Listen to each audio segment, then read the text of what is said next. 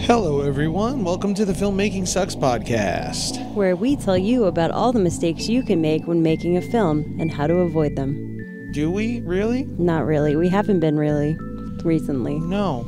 We've been giving a lot of information. I guess so, yes. Yeah, we haven't really been talking about... Mistakes? Mistakes. I guess that's a mistake? That's a mistake on our part.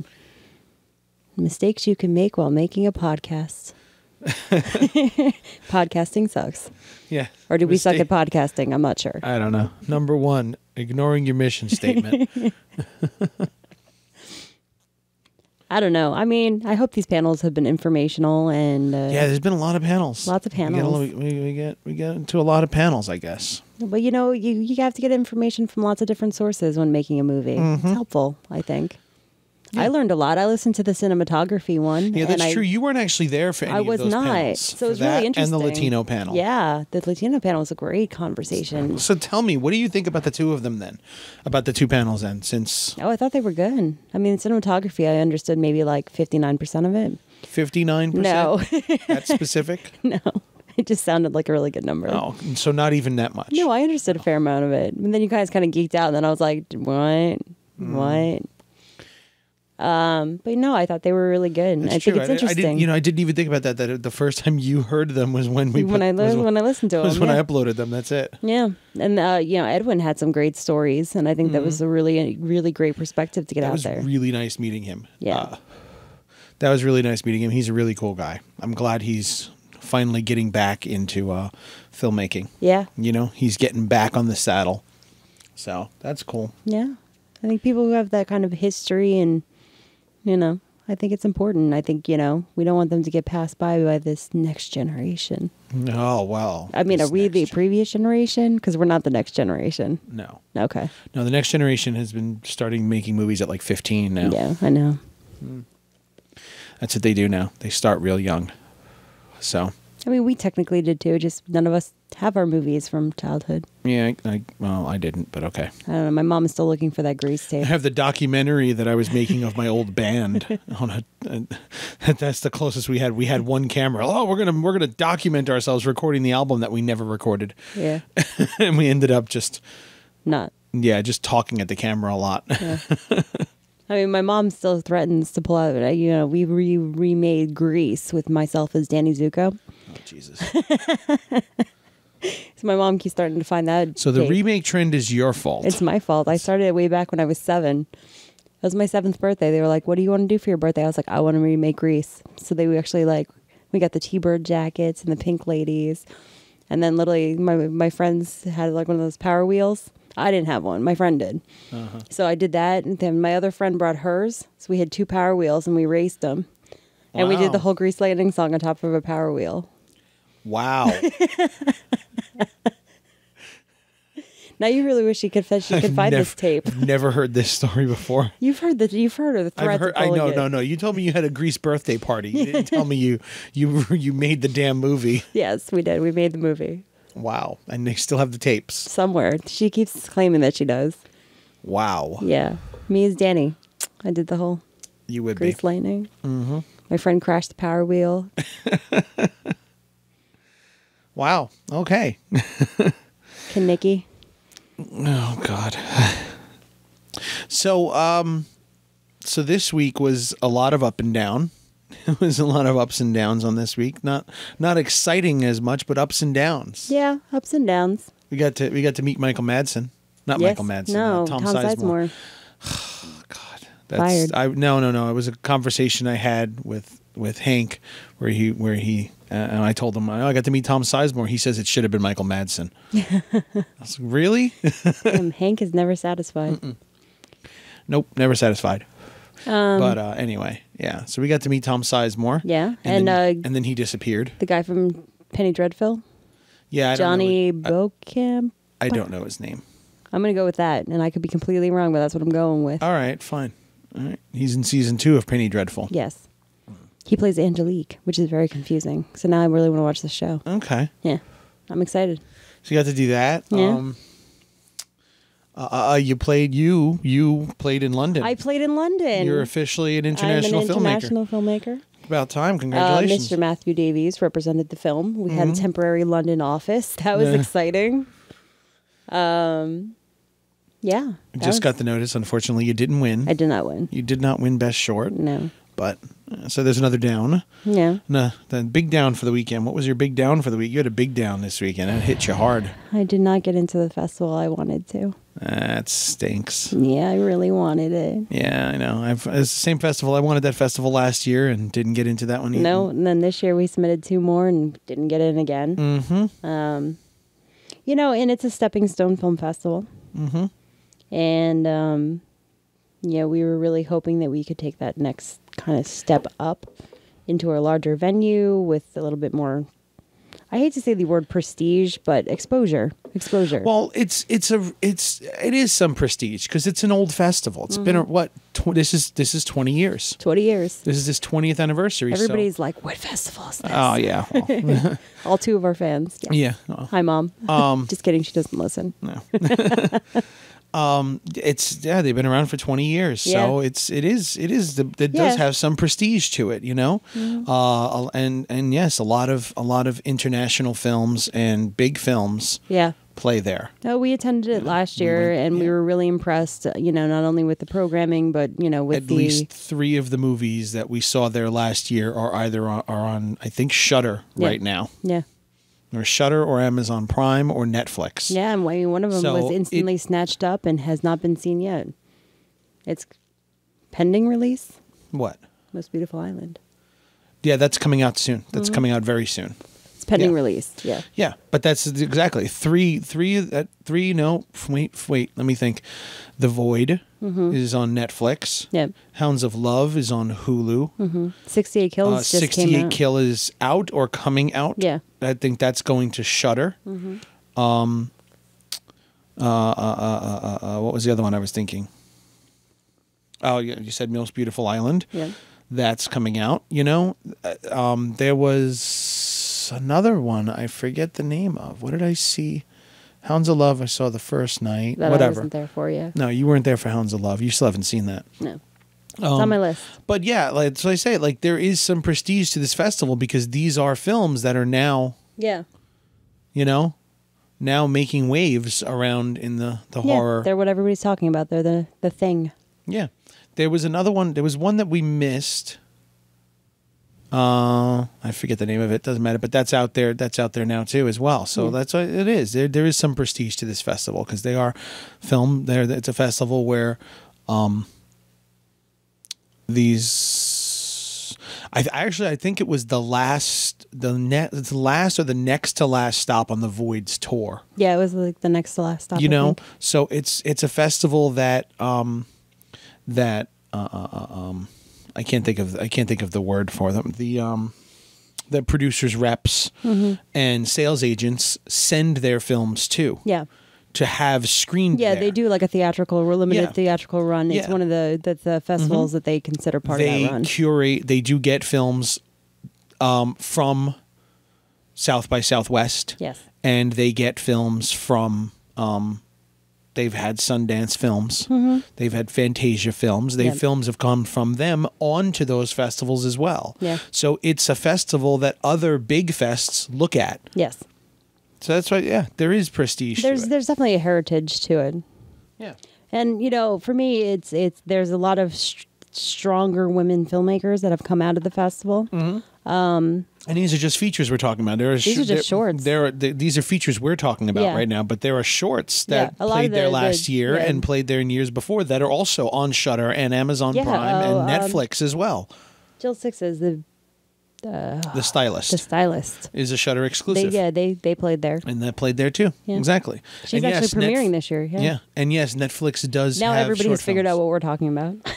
So there is it is. So it was a reach. I'll be honest, it was a reach. It's my first film. You know, it would have been really cool to. It would have been amazing. It would have been mind blowing. It would have made my life year. I don't know everything. But then you didn't get in. I didn't get in. So it was hard. It was sad. Well, because the hard thing was they rejected the first one. And then because you get an email for each separate film. Yeah, we sent Mastectomy as well, which was a long shot. I knew that wasn't because it's been around for, we've had it for a while. It's not a new movie. Yeah. So I understand that was already a strike against it. Yeah. You know. It is already available. It's on our website already to watch. So that's another strike against it, that it's available. It already had its exposure when it was part of the ABCs of Death competition. Yeah. And not part of ABCs of Death, part of the competition. Yeah. And it hasn't had a screening in like a year and a half. Yeah. So again, more strikes against it. They want newer films. So I understand that. I get that, you know. So yeah, we got that email, and then we waited 10 minutes. No, it was like 2 hours. Yeah, no, I'm saying we waited 10 minutes, then 20 minutes, then a half hour, and then my heart started beating a little faster. Mm-hmm. Then my cell phone died, which sucked. But then 2 hours later, the email finally came in, which was heartbreaking. Yep. I was really sad. I was really down. I was questioning a lot. I was questioning everything. Beating myself up. Now, why were you questioning? I don't know. What made you question? Because, I mean, you've had a bunch of screenings. I've had a bunch of screenings. You know, I think it's very unique to be a first-time filmmaker in a company that's been around for God. How long have we technically been around? Oh, I don't know. We're not a company, okay? We're a team. We're a team. That's it. We're not a company. Okay, so we're a team. And we've been making We don't produce films. other people's films. No, we don't. We're We're not a company. We're a team that's been around for a really long time. And I apply a lot of those years to myself and to this. So it's kind of like I feel like I'm still just beating my head against this wall. But then I have to like remember that this is my first. Mm-hmm. You're kind of starting over. I'm starting over. After all the again. years of things we've been doing, you're technically a newbie. Starting over. Yeah. Yeah. You're back in the new filmmaker seat. But I have to say, it was really nice, and it's going to feel really weird saying this on the podcast, but I don't know, I'm just feeling very open and brutally honest since we're talking about this. We went to a premiere this weekend of our friends, and it was absolutely awesome to have people talk to me.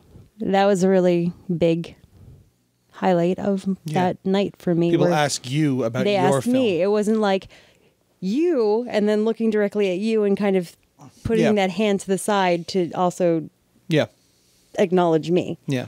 So that was really cool to feel like the respect. And everybody was super supportive of me. Because you're a director. Yeah. You're officially a director. I'm officially a director now. Officially. I mean, you've directed before, but it's officially. Yeah. It's officially all mine. It's all mine. There's no confusion. There's no, okay, who really helped her out? Who really, I wrote this. I directed it. We produced it. But everybody has a producing partner. But yeah, no, it was really, that was a highlight for me. To get congratulations from and respect from our group of friends. So it was kind of like I was coming off the high of that. Yeah. To be the next morning. Wake up to Rejections. And still like screening in London that day. Yeah. So it was a very strange day because it was like... And then after the London screening, you got an acceptance to another festival. I did. So I got rejected on Sunday, and then Monday we woke up and we had an acceptance from another one. So Saturday night you got accepted by people. Yes. For finally. Yeah. Then Sunday you were rejected. Then you played in London. That you couldn't. Well, obviously we weren't there. But we had an amazing friend who went there and supported for us and repped for us. Which is really crazy because there were 3 representatives from Arrow Video, which is pretty cool. The UK horror distributor, in the audience. Yeah. So that was another high. That was another perk. The Arrow Video watched your film. 3 people from Arrow Video saw my film. Yeah. And they laughed. Yeah. And they reacted to the film, and that's, I mean, what more could you really ask for is people reacting to the film. Yeah. So it's been a very strange roller coaster over the last couple of days. 48 hours. 48 hours. It was emotionally exhausting and draining. But when the rejection came in, and I think this is, kind of what we want to talk to you guys about, it's hard. It's really hard.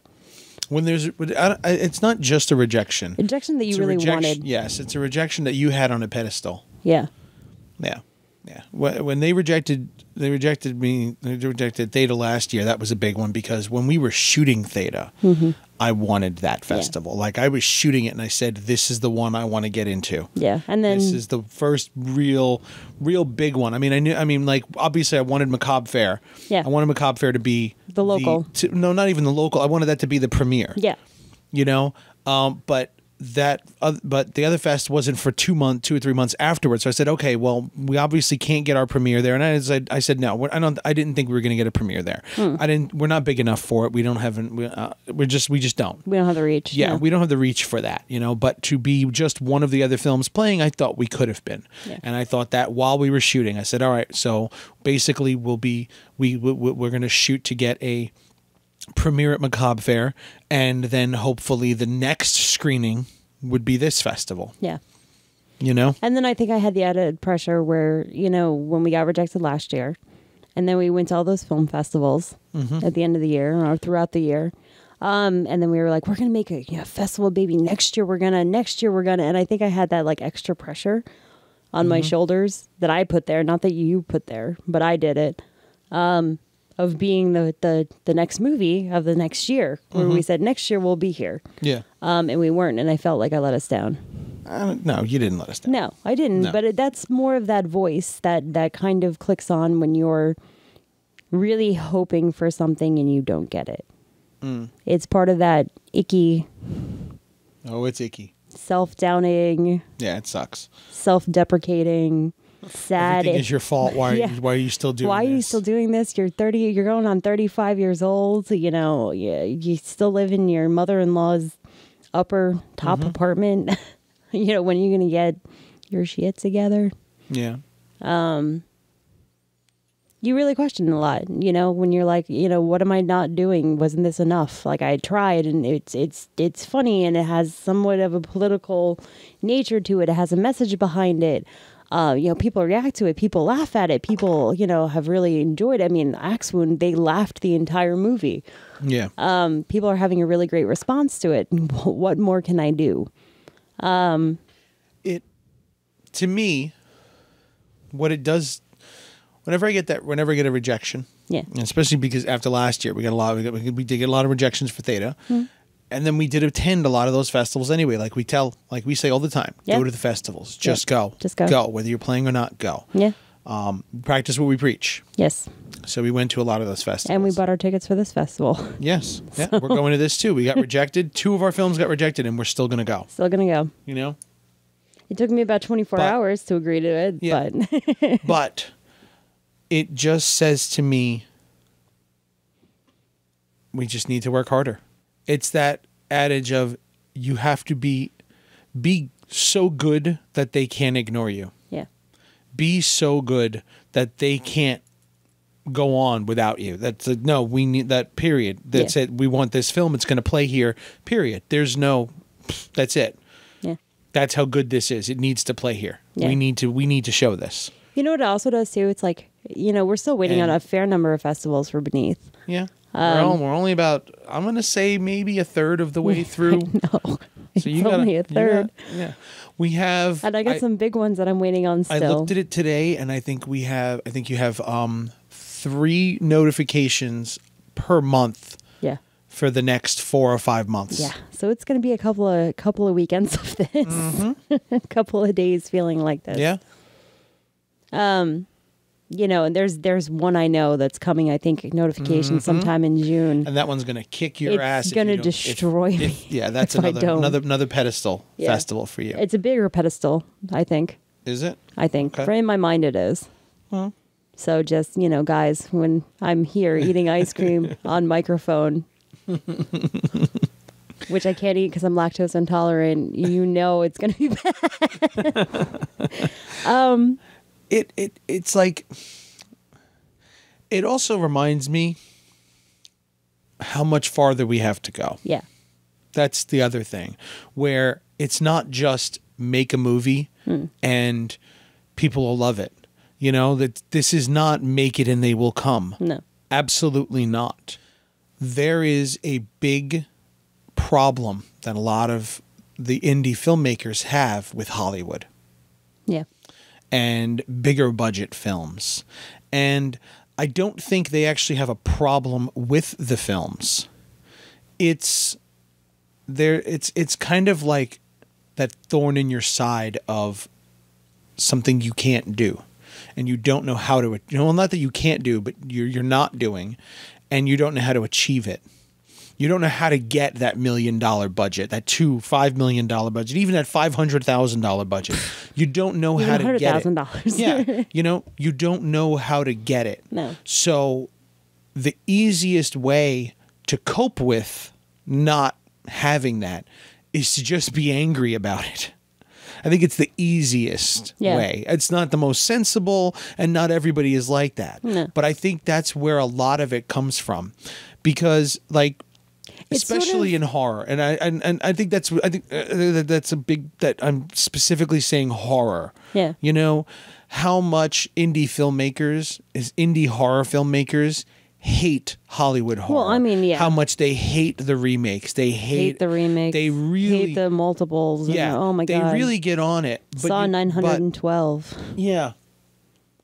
But you want to know something? Those filmmakers, they are doing things that a lot of us can't do. They have a level of experience that most of us are far from having. Well, I think it's partially it's that teenage angsty kind of thing where it's like, I can't do this yet, so I'm gonna do the opposite. I'm gonna pretend that I don't want to do it, and it's not the cool thing. Yes. Well, that's what I'm saying. I'm not saying that they're angry that they can't. That I'm not saying that they're angry. Oh, it's not like jealousy. No. I don't mean it in that jealousy. Like, oh, well, you look good. No, but it's one of those things of, you don't know what it is you don't know. Okay. That's and I say that so much. But a lot of indie filmmakers, a lot of filmmakers in general, like, well, what do you need a red camera for? You're right. What do you need it for? You need it when you have a crew that size. You need a camera. That camera is a full production studio in and of itself. Yeah. Everything. That camera does everything you need. The quality footage you get out of it truly is. Because I mean, we've been in film festivals where it's like all of a sudden you get to it and it goes up on the big screen. You see it. And then you're like, oh, that's out of focus. Yes. That's a soft focus right there. That's bordering right on the line of soft focus, in fact. And then you sit it next to another film that was shot on one of these other cameras, one of these better, and you see it. The difference. You look at it and go, oh my God. Oh, your colors are so nice. Your shadows are so nice. Your depth is so nice. Everything is perfect. Yeah. And I'm not saying the camera does it for you. It absolutely does not do it for you. No. It's just capable of doing things that others are just not. And you can fix a lot more. Yeah, but it's not even so much fixing, it's the latitude to do what you want with it. Yeah, that's true too. Yeah. And that makes a huge difference. Right. That's what allows you to get that. But I think, and I think all of this feeds into where it's like, should I have used that camera? Should I have gone and rented it? Should I put down some more money? Should I have hired this? Should I have done this? Should I have done that? No, because we're still looking at our budget here. Yeah. And the truth is, these cameras cost more than both of our feature films combined. Yes. So the fact is, unless we had a camera person who's experienced with this, it's one of those things where, sure, I could throw a red on my shoulder and figure it out, and get some good shots out of it, make a good looking short out of it. But the truth is, all of that capability is lost on me because I don't know the extent of what it's capable of doing. Right. I really don't. Yeah. Because I've never done half of that stuff before. I've never even shot high speed footage to do that beautiful slow motion. Yeah. I've never even done that before. Right. Well, the goal for next But year. you know what I'm saying? That's just one of those things. And that's what I say. I don't even know what it is I don't know. Yeah, exactly. So there's so much that these cameras can do. I don't even know what half of it is. Yeah. Like, oh my God, I wish I would have had that. But I don't know that it does it. Yeah. And that's a fact for more than just cameras. That's just production in general. Yeah. When you get to a bigger, something we're talking about recently is one of the shorts we want to do. Yeah. And we're debating on whether we want to apply for a permit. Well, we're going to apply for the permit, but what is the process of applying for a permit? What does a permit get you? Yes. What exactly does the permit get you? And what does it take to have like a side street of where that we're shooting shut down and made personal for us? Yeah. You know, I've never done that on a set. Nope. You know, we've applied for a permit and never gotten it. I've applied for 3 permits and never gotten a single response from them. I've contacted multiple rental houses for blood slaughter, contacted multiple rental houses to rent a vintage police car. Never got an answer from them. Nope. You know? And that's another thing. Like, well, how the hell do I get them to answer me? Yeah. You know? 3 different rental houses for literally the same car. Yeah. Because it's, you know, it's how many of this one 1983 police cruiser could there really be by private owners in New York? Yeah. Okay. And I'd gone to 3 different rental places that had the same exact photo of the same exact car on their website. Yeah, it's probably the same car, but it is the same car. No, I'm saying it's totally the same car. So it's one owner who is just who has it listed on all these different rental. So clearly places. he's open to renting it. Exactly, but these all 3 of them did not respond. Yeah, never got a Sometimes call. I think to myself that we need like a massgravepictures.com email. I feel like it would make us more official. I have one. I do use that. I don't use that. I don't have one. I have an MGP director at massgravepictures.com. Oh. I do.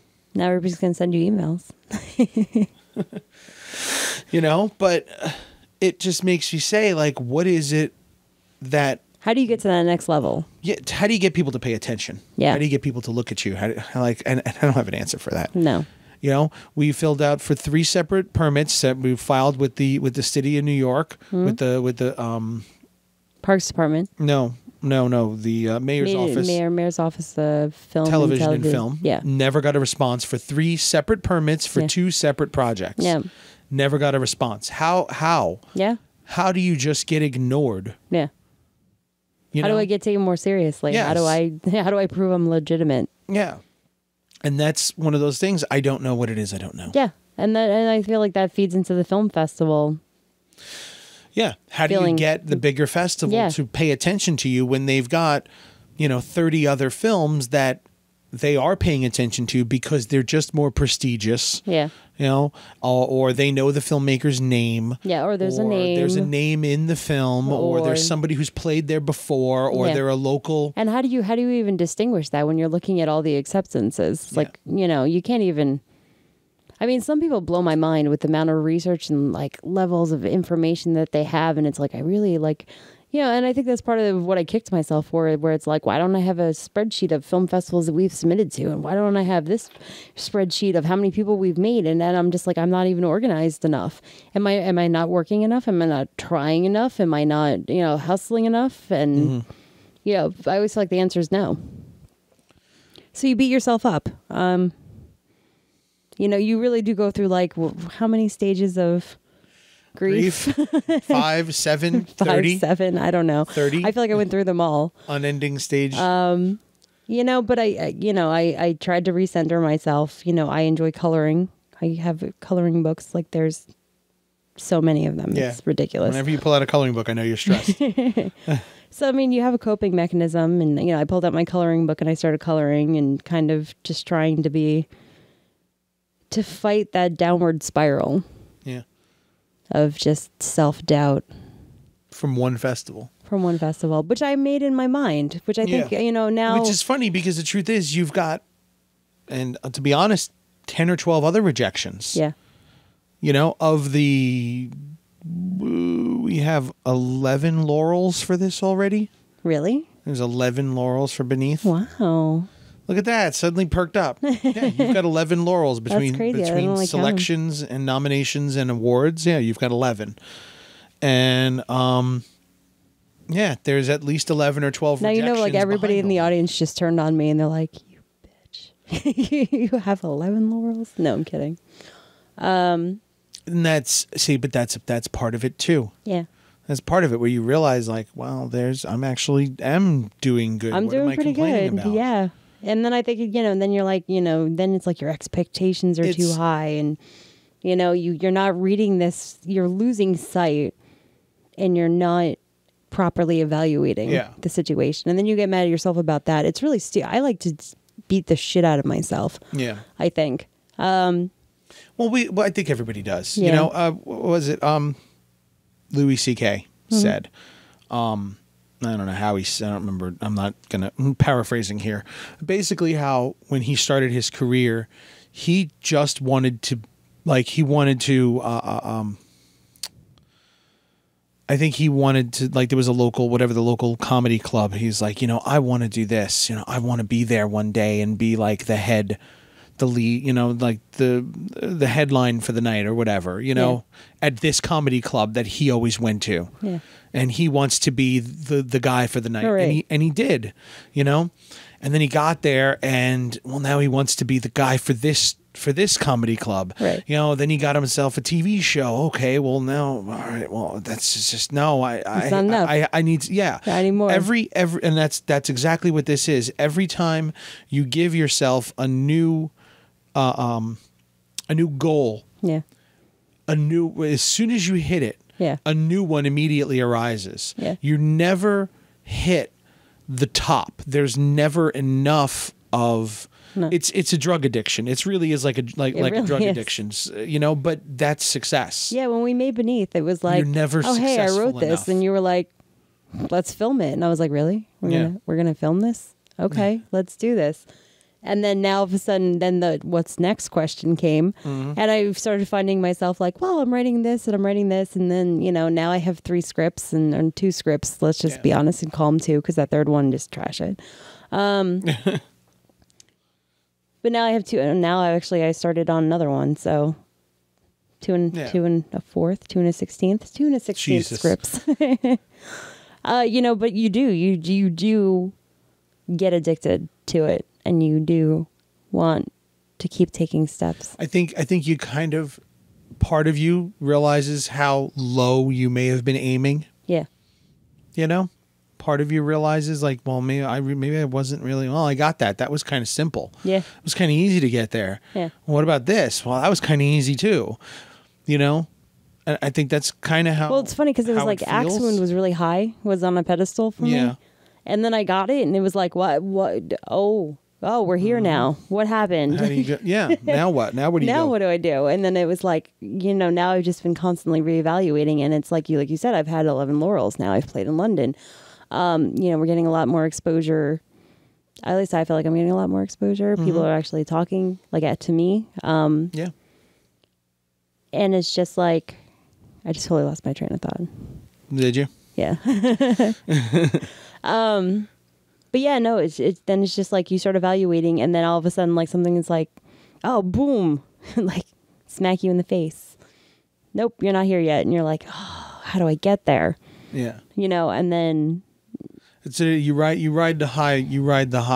Yeah. And you keep getting higher and higher, and then you get smacked down. You aim for that specific wave, and you realize you're not there yet. No. That wave is still too big for you. Yeah, and it still crashes over your head, and you tumble through and that's a really great analogy.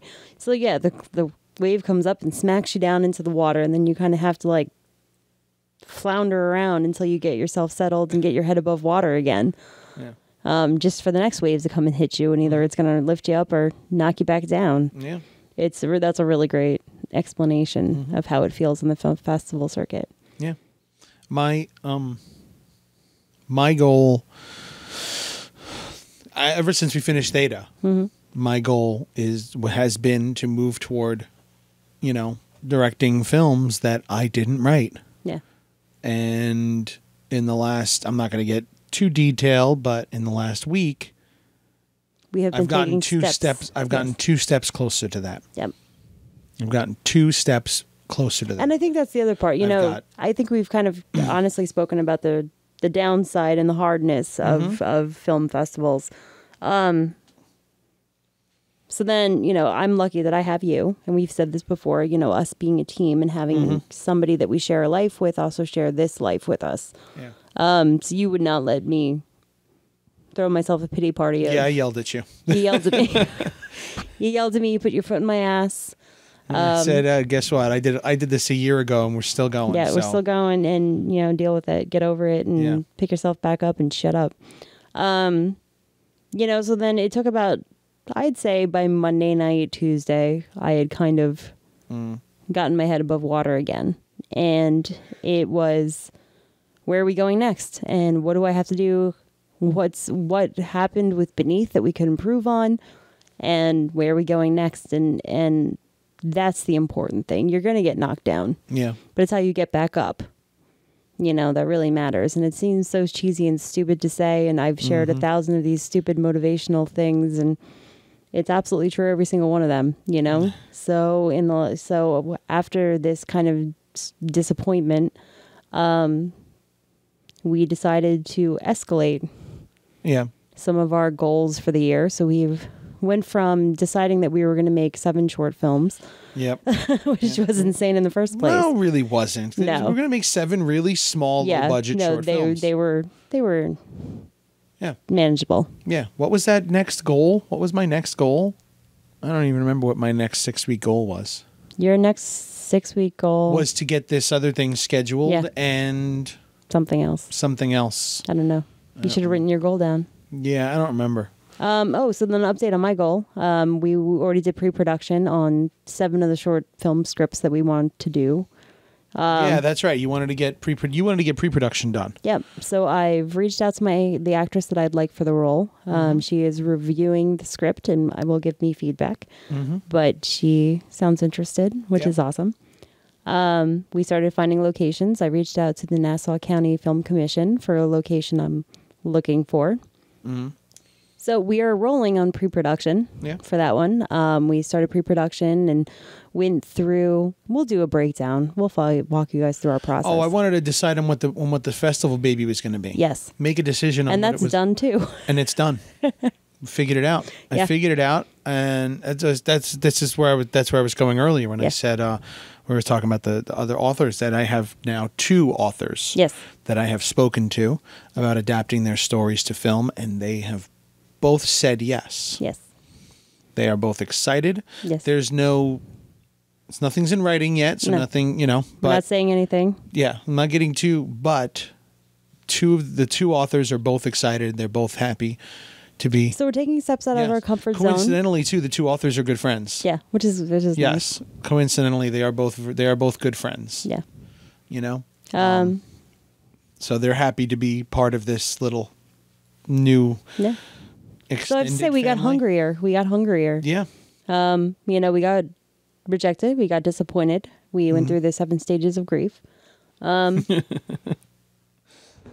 ate lots of peanuts and cranberries yesterday. Yeah. Because I would not let myself have ice cream or Oreo cookies. Good. Peanuts and cranberries is good. It's better. And then we just got hungrier, and we are taking. You're more than me, but we are taking. Oh, I don't know about me. I haven't done too much other than talk to a few people. We are attempting to take larger strides and get out of our comfort zone of what we've previously done and try and take ourselves again to another level for you and I. And it doesn't matter if it's a film festival baby or if whatever film festivals we get into, is the fact that we're stepping out of our comfort zone and challenging ourselves. Yeah. So there you go. That's what I got. So you just ended the podcast for us. Good job. That was the wisdom. So, I hope this is helpful to people. We were talking, off mic, and it was kind of like we were saying that we're not really talking a lot about the mistakes that you can make when filmmaking, and which is kind of our mission statement, that we wanted to be honest about this process. And so, yeah. Here we are. I hope this is helpful. And then a minute later, we also got something else. We got a message from somebody who got us on another conversation, which upset me. Not the message, but just that conversation we had, which is another, I guess, downside to what we do. We do horror. Festivals don't care for horror. Oh yeah.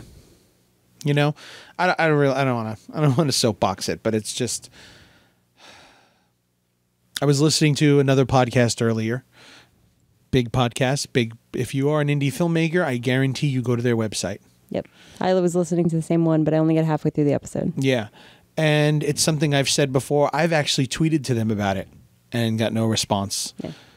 About the fact that they give horror no respect whatsoever. Yeah. None. They just don't care about horror. No. And there are so many indie horror filmmakers out there for this show and website that we all go to. We all reference, we all go to it, we all use it.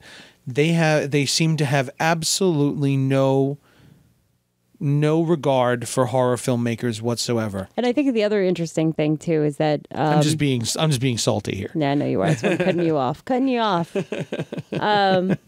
But the other interesting thing is what I'm finding with Beneath is I'm getting into a lot of non-horror film festivals. Well, it's comedic. It's comedic. But that's definitely an interesting... For us, definitely. Yeah. That's a new realm for us to be going to non-horror festivals. Yeah. I mean, New York Short, which, they did have a horror block and we did win it. Mm-hmm. Toot, toot, toot my horn. Yeah. That was interesting to experience a film festival because we don't go to non-horror film festivals. No. We go to horror film festivals. We make horror movies, go to horror film festivals. And it's because if they don't have a horror block or do horror, they don't care. Yeah. Now, interestingly enough, we're screening this weekend in Jersey City. Beneath is screening at the Brightside Tavern Film Series. They are actually introducing horror block for the first time. First time they have a horror block. I think they have two of them, actually. They have another one Sunday morning. Yeah.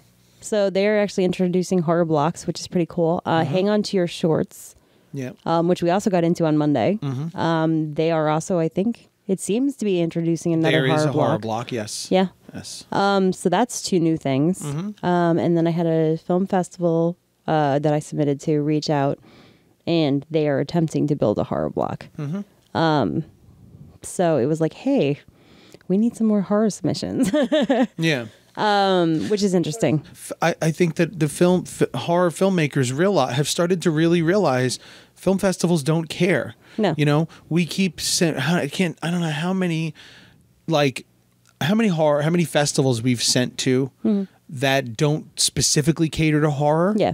But we said, you know what? I think that they would like our film, especially ones that are New York based and New Jersey based festivals that want New York and New Jersey shot films. Yeah. So okay, well, we shot in New York and New Jersey. Great. Let's submit and look, here's local horror filmmakers. I think it's also interesting in that there is a lot of need if you're submitting to film festivals, if you're looking at film festivals, if you're following film festivals, there is a lot of calls for women filmmakers, female-centric stories, minority-backed projects. Yeah. So I feel like the film festivals are being aware that, there's a societal change right now. And I think that with the women in horror movement, I feel like a lot of the festivals are seeing just how big it can be. So they're cashing in. I don't know how I feel about, riding that wave, but I'm riding it, baby. But yeah, no, I think it is very much, you have to be a lot more aware and a lot more diligent about what you submit to. Which is what I'm kind of learning. I just get really trigger happy on that button and I'm just like, submit. Everybody does. Everybody does. And then I'm like, why did I submit to this again? Which one did I submit to? What is happening? Don't let it get you down. Okay. That's my hashtag for the week. Hashtag don't let it get you down. All right. I haven't done hashtag in a while, or I don't remember them. Yeah. So, sorry for the downer of an episode this week, but that's kind of where we're at right now. I guess this was just a dealing with rejection. Yeah. And let us know if you find this interesting or important or helpful in any way. I mean, we're okay being honest. Trying to be. It's a little awkward. A little uncomfortable. But for you guys, I'll do it. Yeah, so let us know if you love it, hate it. Give us some feedback. Mm-hmm. It's cool. I'm getting better and better at taking rejection. Yeah, it takes time. Yeah. It takes time. I know that we've said for a long time, we do these films together. Mm-hmm. But as you're seeing the difference. Yeah. It's finally being in front now. and that everything's a little increased. The years of rejection have kind of been on my back. Yeah. I've taken the rejections because I've been the director. So it's like, if there's something's wrong, it's my fault. Yeah. So if something's rejected, it's my fault. If it wasn't good enough, it's because of me. I didn't do good enough. Yeah, I didn't make the right decisions. I didn't do this. And I think for the first time, you're finally feeling what it's like. I mean, and I don't mean that like in a vindictive way. Just in that, like, you know, you're finally feeling what it's like to have people judge you on your work. Yeah. And there's nobody else that you can say well about, you know? Yeah, no, it's true. But then again, at the same time, you're kind of experiencing the other side of things where you're the loving support and there's just nothing you can do and the other one is just feeling bad. Yeah, part of me too says, you know what, that's what makes you, I think it's part of being a filmmaker. Yeah. It's part of any level of any type of art you want to do. It's trial by fire, my friend. Any type of art you want to do, rejection is part of it. Yeah. And you have to learn to get used to it. Yeah, even my dad, I called home. I didn't like call home, but you know, I had my weekly phone call with my parents that I'm sure everybody does. They were like, "How's it going, kiddo? You don't sound that great." And I was like, "Yeah, I'm fine." And they're like, "Oh, is work getting you down?" I'm like, "No, I didn't get into my film festival." You know, and then, you know, my parents in typical fashion were like, "Well, fuck them." Like, and they don't get your shit then. That's what parents do. And I was like, "Thanks, Dad. You're the greatest." Yeah. Well, then they don't get yours. No, but they get 50 other films that they love. And I was like, "Yeah, but they get all these other films." Yeah. You know, and I was like, that we're not as good. And then I kind of explained the situation, and then my dad was like, "So, suck it up." Suck it up. And that's something that runs through my head every time I read these. Oh, well, it's not that your film wasn't good, and you know, all the rejection notices say the same thing. It's not that it wasn't good enough. It's just that we only have so much time for so much this. That means that mine was not good enough for you to say we have to have this. Mine wasn't good enough to earn that time slot. Yes. You didn't give me the time. Yes, and it's not a personal thing. No. It's really not, and I think that's the thing you have to like hold on to. It's not a personal thing, and a lot of times, like, it's like you tell yourself all the time, well, you know, maybe it's just not the right festival, maybe it's not the right audience for me, you know, maybe this, you know, wasn't just the place for it, you know, maybe this wasn't the project for them. And as much as they are sort of like placaters, they're also somewhat true. I mean, it's one of the things that you kind of like, you know, pump yourself up and like, well, maybe it just wasn't the right time. Yeah, there wasn't the right project. It is true, though. It is true. There is only so much time. But that means that within that so much time, they have to pick the best of the best or the ones that affected them the most. Yeah. Because even festivals that we've been rejected from, we've gone to some of them and been like, wow, really? That one? Really? What was that? That was, but something about it spoke to them. Yeah. And that's all that matters. You know, it's, you got to remember that this too is subjective. Yeah. It's subjective to the judges. Yep. You know, and you're not just making films for yourself. You are making films for yourself, and that's what that's what they say. They can see that genuine, something that's you, something that's uniquely your voice, and you have to find that unique voice. But sometimes, I think that's even if it is a unique voice, that unique voice might not be the voice they want to hear right now. Yeah, I mean, if you're making a horror comedy, maybe they saw like 3-4 horror comedies in a row, and they were just like, "Oh God, another horror comedy. Here we go." You know, you never know. Yeah. As I said when I judged that 48-hour competition last year, it came down to, well, these are both really good, but this one did it a little bit better. Yeah, you know, and maybe it's not. And sometimes there was one that was really good. But there was another one that it spoke to me better. Yeah. And I chose that one because I personally, this one here may have been really well done, but this one spoke to me. Like there was something about the aesthetic of it. Yeah. You know, it's like, you know, we watch Ink Master, and how many times, you know, you look at the two tattoos, and you know, when the two judges are back to back, and you know, one says one says the other. You know, Dave Navarro will get in the middle and say, you know, this one is I like the artistry in this one, but that one speaks to me. Yeah. Like I would wear this myself. Yeah. I have to go with that because I would wear this. Yeah. Because it's his style. Yeah. You know, and you got to remember that the judges all judges for film festivals are the same way. That as much as they try not to, you can't help but, you know, have a personal taste. Yeah. No, you can't help it. And so. Yeah. You just have to embrace it. Yeah. So yeah, again, I hope this is helpful. And you can take us out this week. I'm going to take us out. I don't even know how to take us out. You can do it. I don't know. Yeah, you can. God, I just got out of one comfort zone. Now you're going to shove me out of another one. Go for it. You got to do it at some point. So that was it for Filmmaking Sucks this week. So follow us on Stitcher, iTunes, any of your favorite podcasting apps. Give us a rate or review. Give us 5 stars. Give us 1 star. Just let us know what you generally think of us. You can follow us at Massgrave Pictures, which is at Massgrave on Twitter, at MGP Director on Instagram, at Massgravette on Twitter. And as always, you can follow us on Facebook at Filmmaking Sucks Podcast. Actually, it's Filmmaking Podcast. Yeah, it's Filmmaking. We are Filmmaking. Facebook.com/Filmmaking Podcast. See, I knew I was going to fuck something up. Whatever. It's all right. Follow us on Facebook there. And everything.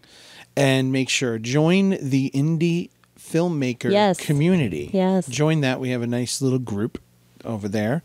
Indie filmmaker community. But do the right thing. Facebook. Say hello. Introduce yourself. Yes. You know. We are trying to get rid of.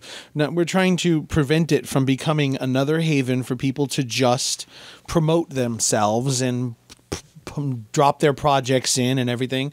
You know, if you want to, come join the community, ask questions, join the conversation. Join the conversation. Exactly. Yeah. Be active. Yeah, be active. Listen to people. Comment. Like. If you have a question, ask a question. Yeah. So be active. Join your communities. Go to the film festivals. Swallow your pride. Get out there, everybody. And make good movies. Yeah.